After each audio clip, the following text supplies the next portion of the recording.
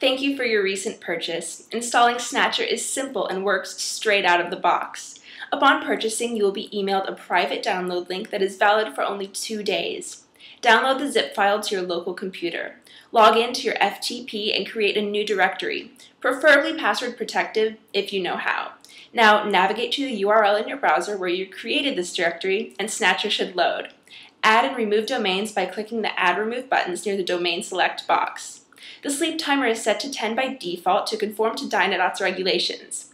Speed this up by lowering the value at your own risk. As a typical rule of thumb, you should launch Snatcher about 5 minutes before the TLD drop time and set the max execution time for minimal stress on your server.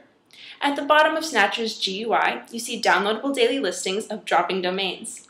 Also, be sure to check out the entirely free SiteSpotter app in the iPhone App Store for domaining on the go.